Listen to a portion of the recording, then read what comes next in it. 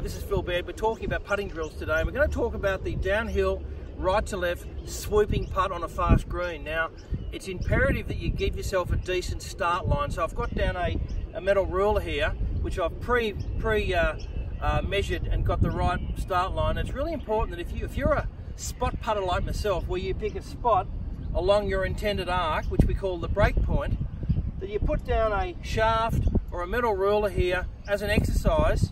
You can put down your 3-iron for that matter, on the right angle, just to give you an idea of how we want the putter to work back and forth to that break point.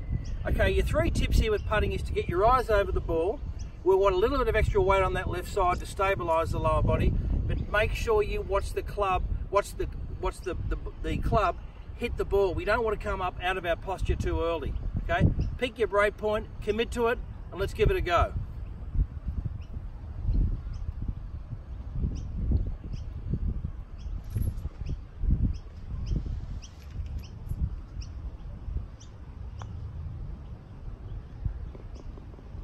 Couldn't be happier with that.